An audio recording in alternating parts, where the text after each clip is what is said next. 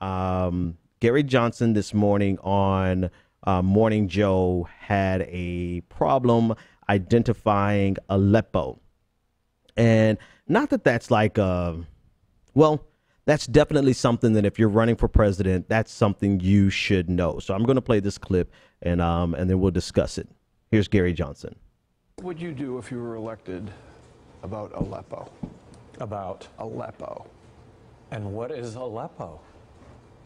You're kidding. No. Aleppo is in Syria. It's the epicenter of the refugee crisis. Okay, got it. Got it. Okay. Well, with regard to Syria, Yeah. I do think that it's a mess. I think that the only way that we deal with Syria is to join hands with Russia to diplomatically bring that at an end. But when we've aligned ourselves with, when we've supported the opposition. I'm sorry, Governor. I'm sorry, Governor. I have to stop you there. Okay, that's enough.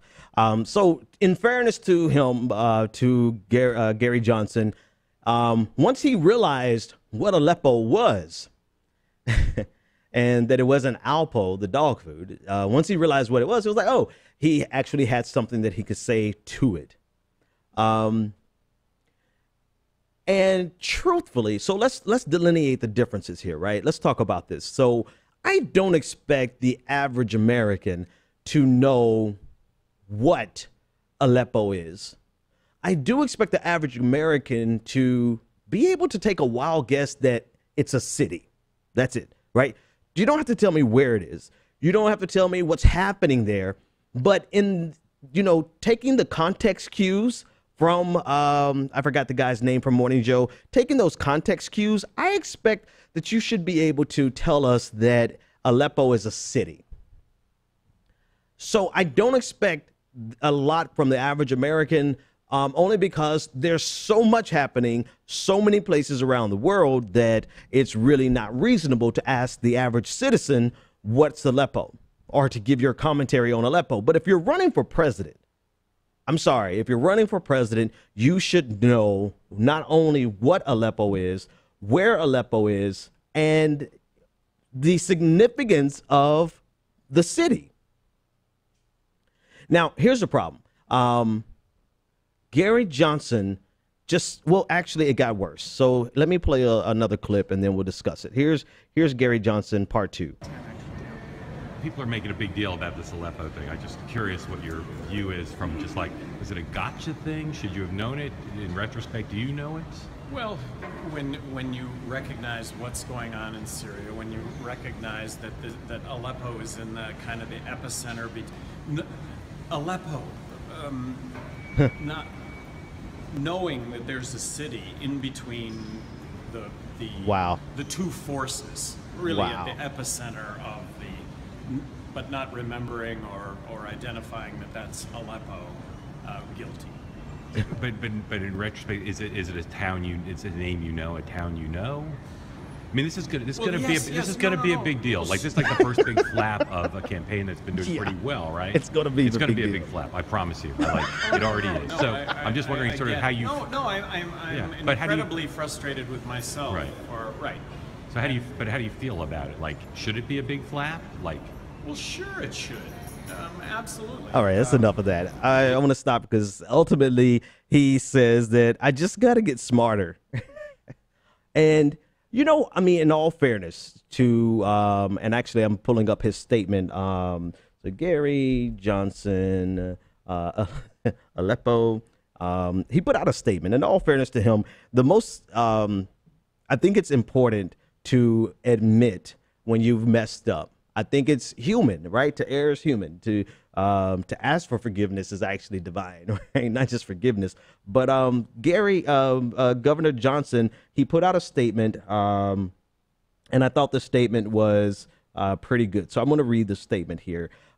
This is his press release after the fact. He said, "This morning, I began my day by setting aside any doubt that I'm human. Yes, I understand the dynamics of the Syrian conflict. I talk about them every day, but hit with what about Aleppo, I immediately was thinking about an acronym, not the Syrian conflict. I blanked.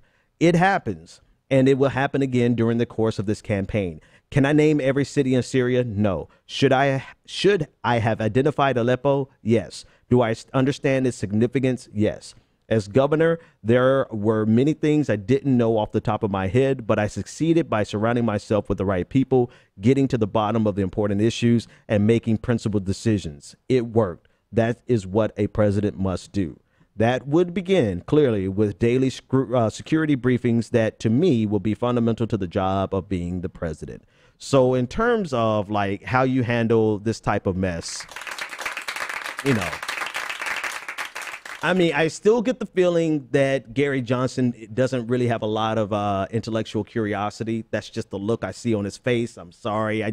He doesn't strike me as a person who's altogether serious. But I totally respect this response because if it had been Donald Trump would never have admitted that he didn't know it, right? If it had been Donald Trump, I did an impersonation earlier. I don't think I could do it again. I'm not even going to try. But Donald Trump would have certainly said, I've heard a lot of bad things about Aleppo. We have to look into that. We have to, you know, people are saying that there's some serious things going on there and we have to consider what we're going to do. So I'm going to listen to all. That's something Donald Trump would have said, knowing full and damn well he doesn't even know where Aleppo is. But Gary Johnson, I think he took the highest road someone can take in a situation like this. But so that you do not turn out like Gary Johnson, I want to give you 4 quick facts that you should know, that everyone running for president should know about Aleppo. The first thing, because you never know, there may be an occasion for you to run for president. And if you're asked, what about Aleppo, you need to be able to answer some basic questions. So, number 1, the first thing you should know about Aleppo, it is the largest city in Syria. See, nothing hard, nothing difficult, nothing that is groundbreaking. You don't need it. You don't even need Wikipedia for this. It's the largest city in Syria.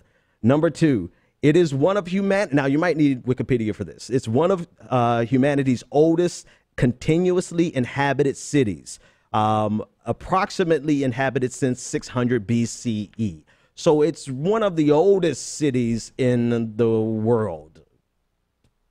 Pretty basic stuff. In terms of the Syrian conflict, you should know the Battle of Aleppo, 2012 to the present. It's an ongoing conflict between the Free Syrian Army and the Islamic Fronts, the People Defense. And I'm reading these people involved, right? I don't expect you to know everyone who's involved, but you should know that there has been an ongoing battle in Aleppo called the Battle of Aleppo. Just a freebie there. All right, so the people involved in the battle is the Free Syrian Army, Islamic Fronts, the People's Defense Units, and Sunni militants against the Syrian government, Hezbollah, and the Shia militants. All right. Last but not least, the 4th thing that you should know, the very basic thing that you should know about Syria, about Aleppo, is where it's located. So I actually pulled a graph up, a map up rather, of where Aleppo is located. Pull it up on your map now. All right, so right next to Iran, southwest of Iran, south of, actually, no, this is how little you know about Aleppo, because this is actually not real. This is the real graph. So Aleppo is in Syria. Syria is north of Jordan and, of course, west of Iraq. But if you're going to know anything, just know it's the oldest city, one of the oldest cities that we know of. It's the largest city in Syria. It is the battlefront. It's the battleground of, it's the Battle of Aleppo, the ongoing conflict since 2012.